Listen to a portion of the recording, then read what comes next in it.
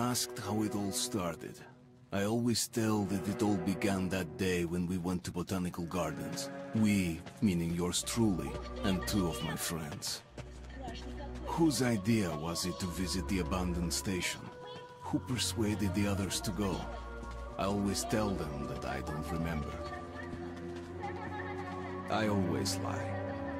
It is a safe lie. Or there is no way to ascertain the truth. Both Vitaly and Eugene are dead now. The massive airlock doors shrugged and opened with a grinding sound, opening a road to hell for us and a road into the metro for the demons.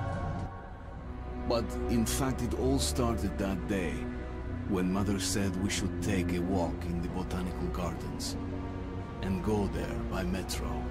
I remember how we took a short escalator to the surface, how we exited a spacious glass pavilion and saw a street buried in green. I remember the smoke clouds moving across the limitless sky and soft, cool wind on my face. Mother bought me an ice cream.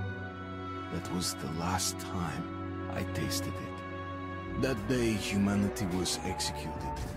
The righteous and the sinful were called to be rendered according to their deeds. And we hid from God's sight in the metro. And we were saved from his wrath. And he apparently decided that flushing us out wasn't worth the trouble. Then he went about his business, or perhaps died, while we stayed on this used up and discarded earth and continued just going with it, going nowhere.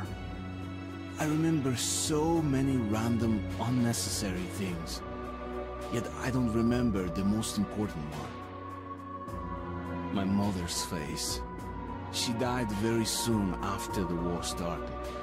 All that remains of her is that day in the gardens. How I wished I could recall her face. The way she looked at me. The way she whispered that I have nothing to fear. I'd sell my soul just to recall that. I'd do that any day, any time.